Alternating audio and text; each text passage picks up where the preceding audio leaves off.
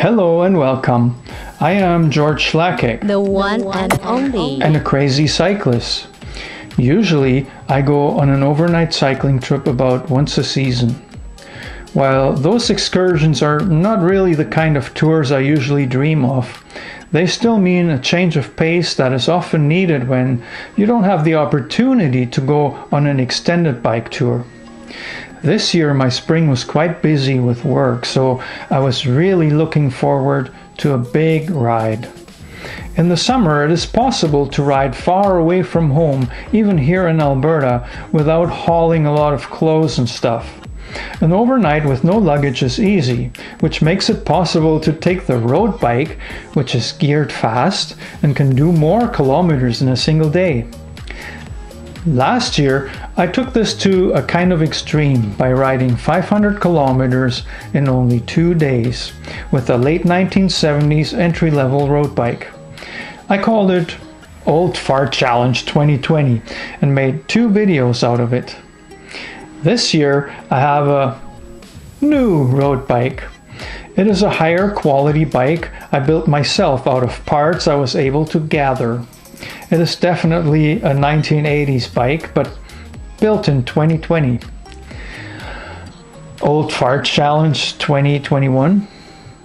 Nah, I'm not really such an old fart, you know. This year I was gonna ride 550 kilometers or so. The destination was gonna be Coronation, Alberta, a little town in southeastern Alberta I have never been to. No reason for that other than riding in a different part of our province. See, in late June and early July, we have daylight past 10 p.m. here in Alberta, so if a ride takes 16 hours or more, it can still be completed before it gets dark.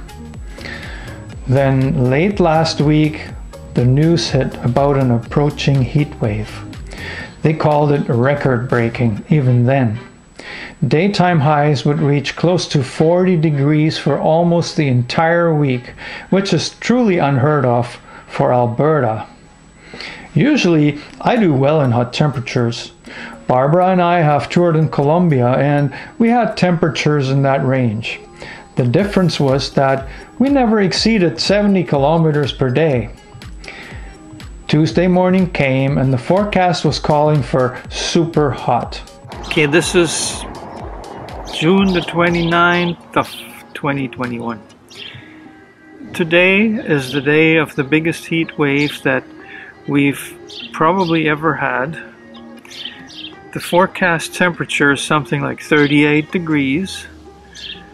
That is very rare here. Actually, I don't remember that ever happening. And this also happens to be the day that I have set aside for starting my big bicycle tour.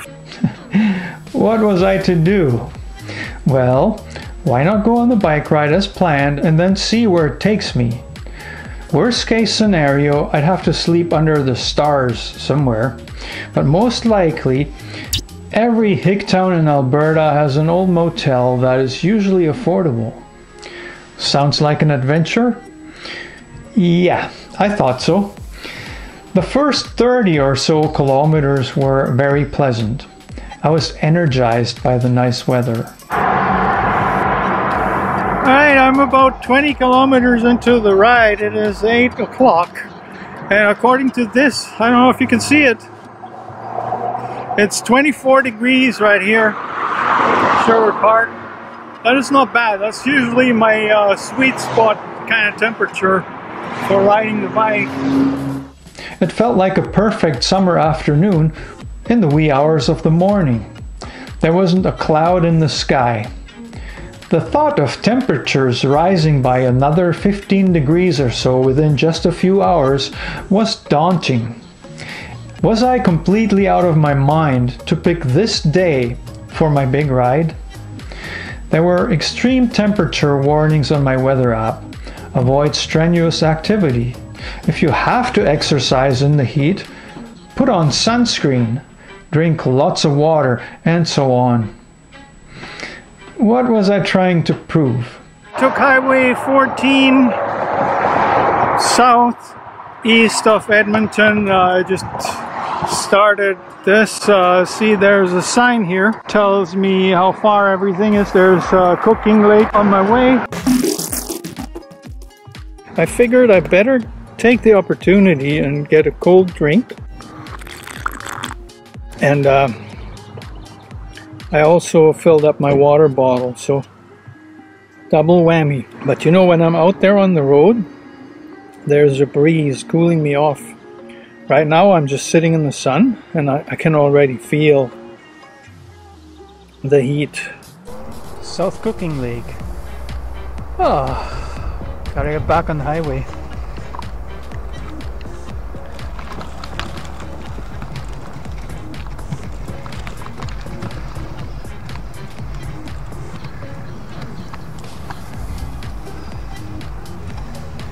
The ride was actually quite pleasant up to Tofield, just off Highway 14. I had to fight a brisk headwind that kept me relatively cool as long as I kept the speed of about 25 kilometers an hour. This is demanding, but the terrain was mostly flat.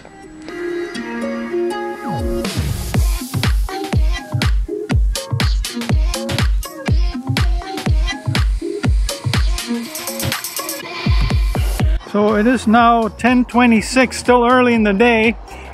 Temperature 28 degrees. But it means that the next few hours it's gonna increase by like possibly another 10 degrees. I don't know how far I get in this weather. So in Tofield, take a break, look at my Google map, and then I'm gonna come up with some kind of strategy here, you know, some kind of idea where I'm actually gonna go, because right now, yeah, I have no clue. I'm just I'm just out for a bike ride, understand? Anyways, my bike, in case you care to know this, weighs just under 30 pounds without the bags, without the water. So I don't know how much it weighs like that, but one thing that is a bit of a concern is the rims. They are not clincher rims, and these tires are getting warm, but so far so good. All right, I'm in Tofield, Alberta. Had a good ride here. It's exactly 70 kilometers to get here, so I still haven't got a plan. I ate both my sandwiches. Now I'm having dessert here, an orange, but I'm gonna keep going that way, which is east. So until I hit a town by the name of Viking, I don't know, this might be a really small little hick town, because before this trip I never even heard of it. But yeah, this is how you get to know your province, right? You go on a bike ride. I just have to make sure that I end up tonight in a town that has more than one little motel, and even if it's just one, I'll probably be a room. I got another orange to eat, and then I gotta find some more Gatorade and fill up my water bottle, and I'm good to go, I think. More sunscreen. Yeah, it's hot, but it's better than freezing your butt off.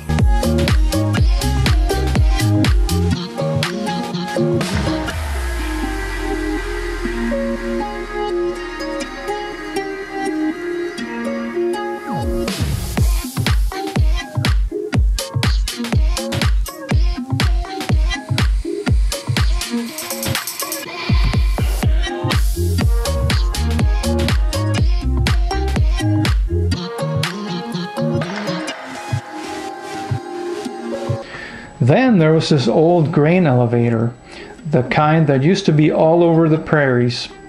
This was the perfect opportunity for me to get some aerial footage. I got out my drone and flew it close to the elevator. It was hard to see the screen on my phone because of the intense sunshine.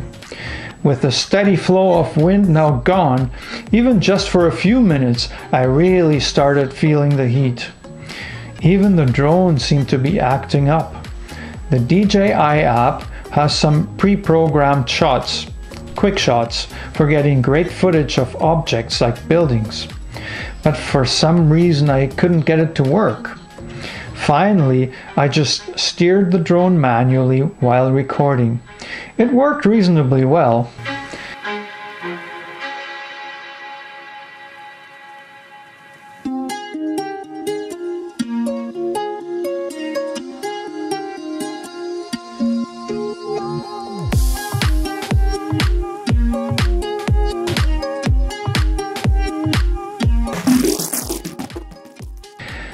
The next town was Riley, a place I had never heard of. This is Riley, Alberta. I had never heard of it before. By the time I got there, I was no longer enjoying the headwind. It was becoming more and more demanding to maintain a good speed. I was sweating buckets.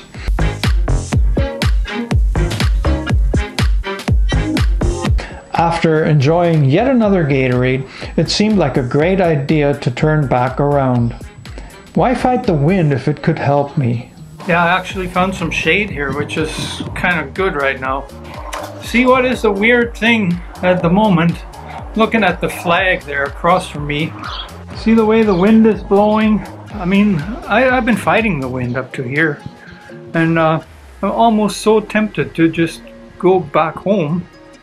I still get home, have 180 kilometers. If I went the same way, I can easily add on another loop or something like that and make it a 200k. And then I'd be quite happy with that. But I haven't decided what to do yet. I have to look on the phone and see how far everything is. Yeah, this is an adventure for sure. So, see where it leads. Yes, it was a lazy way out, but I had nothing to prove in this heat that had now reached 37 degrees, which is almost 100 Fahrenheit. I could still make a loop on the way home, and my total kilometers would be well over 200 for the day. Then I could sleep in my own bed, free of charge, and go for another ride the next day. I was going to ride back to Towfield and then go north for a bit to reach the town of Lamont, from where I could use Highway 15 to get back to Edmonton. Getting to Towfield was pretty easy and really fast.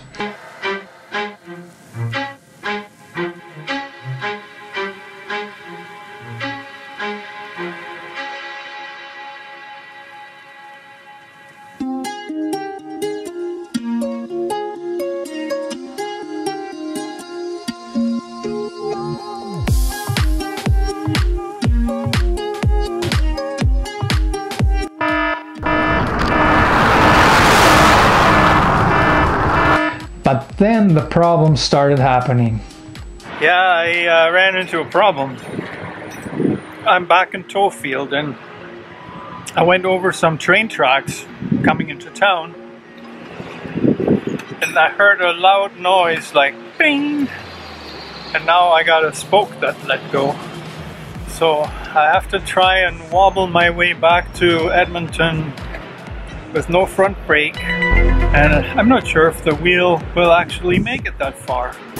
You always have time for Tim Hortons, especially when there is one. At first it seemed like my wheel was wobbling too much to even ride it. The spoke had broken next to the hub, not the nipple, kind of telling me that the spokes were too loose. Wheels don't get any stronger with broken spokes, so I was really concerned about making it home, especially since the roads in Alberta aren't particularly smooth.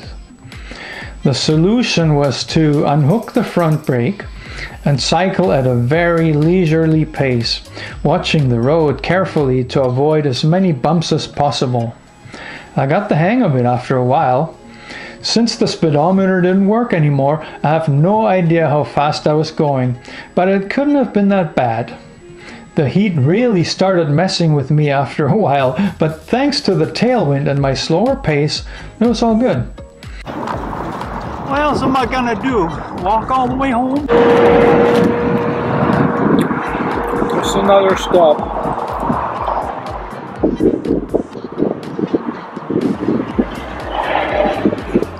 This really works. Every kilometer felt like an accomplishment, and I happily wobbled my way back toward home. I can only go really, really slow because my wheel is wobbly. The horse driving by me, pothole after pothole, conniving. There are too many potholes here for a broken wheel. I was ready to celebrate when I reached Highway 21, the one close to Sherwood Park, but then I hit a major bump. My first concern was more damage to the front wheel. But there was another surprise. My rear tire felt really soft. I had pumped it up to 70 pounds that morning. Was there a slow leak? Sure enough, the tire had lost a lot of air. This was the first time I tried the small tire pump that came with my kit, hoping that just re-inflating the tire would be sufficient to get me home. When does that ever work? Wishful thinking, right? Stay with me. I can ride,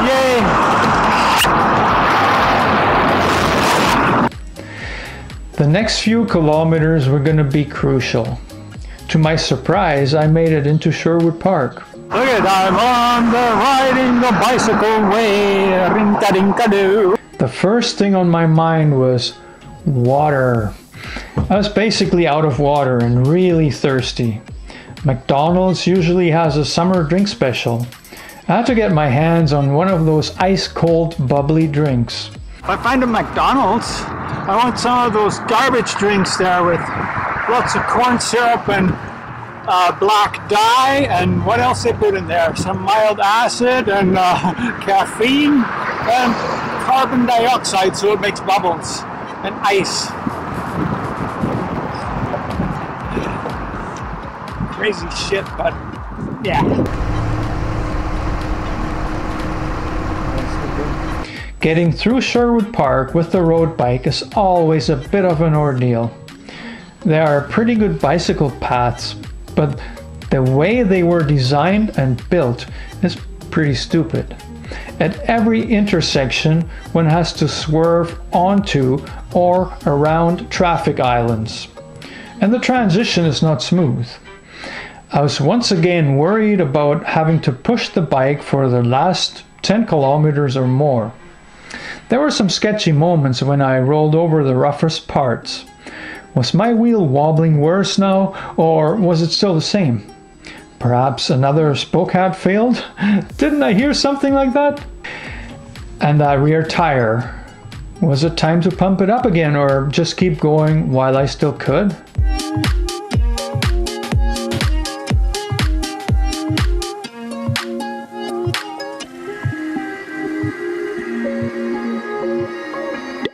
Before I knew it, I was on the home stretch through the eastern parts of Edmonton.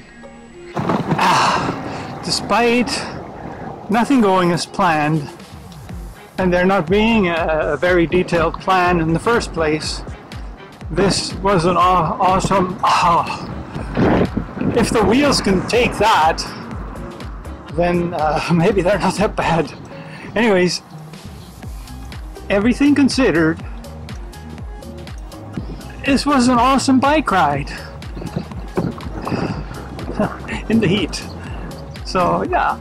While this ride really didn't turn out the way I had hoped, I made it all the way home on my own power. This always feels great, and this time was no exception. So it's mission accomplished. I'm home after all this big ordeal. Broken spoke, wobbly wheel, flat tire in the back, you name it. Nothing could stop me. I'm here. Well, I was kind of lucky too. You know, that didn't get worse, nothing broke.